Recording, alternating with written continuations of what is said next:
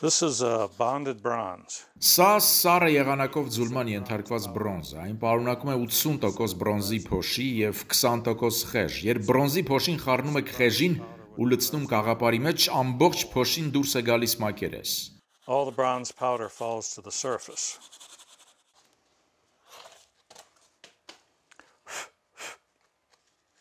I'm Ջեֆ Հոլը. Իմ անունը Ջեֆ Հոլը է, քանդակագործ եմ։ Սա իմ արվեստանոցն է, որը գտնվում է Վաշինգտոնից մոտ 1 ժամվա հեռավորության վրա։ It's very country. We moved here. Մենք տեղափոխվեցինք այստեղ 1985-ին և հաստատվեցինք լքված ֆերմայում, Մերիլենդի ինստիտուտի արվեստի քոլեջի դասընկերներիս հետ այստեղ տեղափոխվելով պատրաստվում էինք գեղարվեստական համայնք ստեղծել։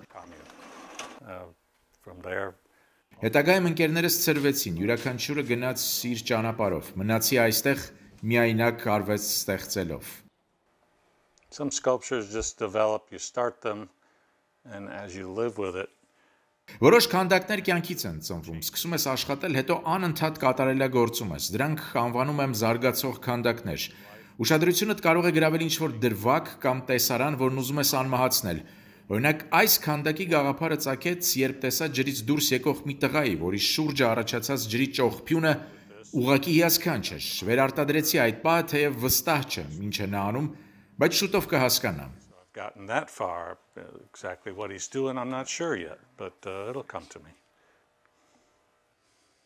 I started out as an airbrush artist, and then when I went to school, Սկզբում նկարում էի, հետո քոլեջում սկսեցի փայտամշակման աշխատանքով զբաղվել, ինչն ինձ ավելի հետաքրքիր թվաց։ Այդ ժամանակ փայտյա նախագծերի համար կավե փոքրիկ մոդելներ էի պատրաստում։ when I would do wood projects, I'd build a little clay model.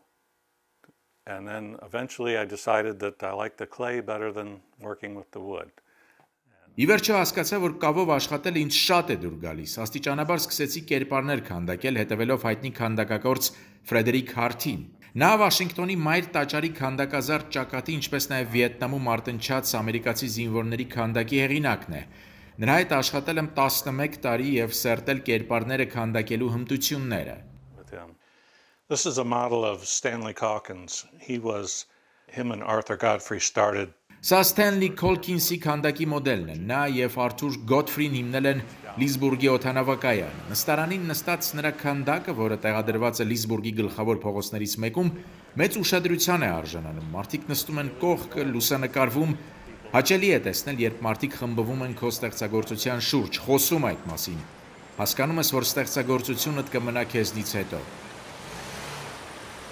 Ամերիկայի Ձայն, Վաշինգտոն,